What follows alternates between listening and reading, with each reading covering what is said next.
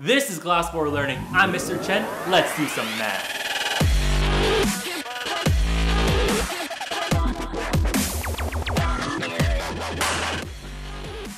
Here are the problems for today. I want you to pause the video and try them out yourself first. Then press play so you can check your work and your answers with me.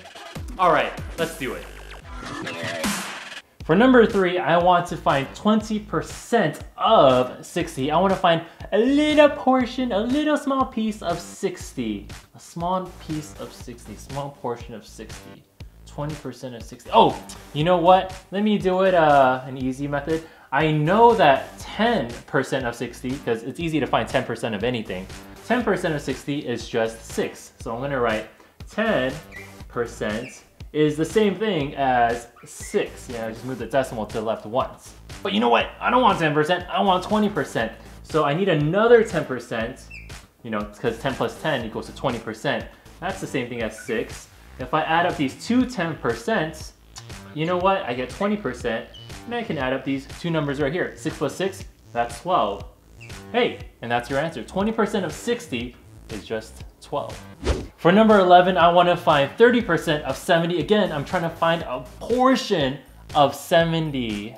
What is that number? Oh, you know what? I'm going to kind of like do the same thing. I know that 10% of 70, again, finding 10% is really easy. 10% of 70 is just 7. You just move the decimal to the left. So 10% is 7. But no, I don't want 10%. I want 30%. I gotta like triple that, you know? So I'm gonna write 10%.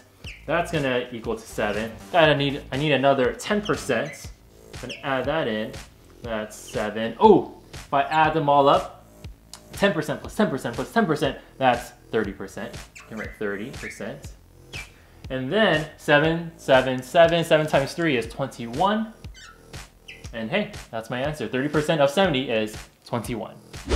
Number 29 says 25% of what number is 21? So we're gonna get 25%, a portion of this huge number, but only get 21.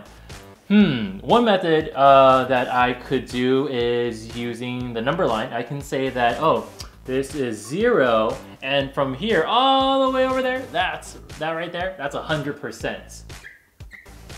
And that's 0%. And we can also say that this is 0, and I know, 25% is 21. So I know that if I divide this up into 4, and say that this is 25% here, this is 50% here, this is 75% here, I'm making it all into equal increments. I know that 25% is 21. My goal is to try to figure out, what's this number right here? I don't know what that is. I'm gonna write a variable, n. I don't know what it is. So let me see. I know. Because 0 became 25%, and then that became 50%, and that became 75%, and that became 100%. I can do the same thing to the bottom too.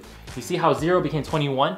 I can add another 21. So 21 plus 21, that's gonna be 42 for 50%. Ooh, I can add another 21 to that. That's gonna be 63. And then I can add another 21 to this. 63 plus 21. Oh, that's gonna be 84. So my answer for 100%, that's 84. If you thought this tutorial was helpful, make sure you like the video and subscribe to my channel so you can get the latest updates. Until then, I'll see you guys next time.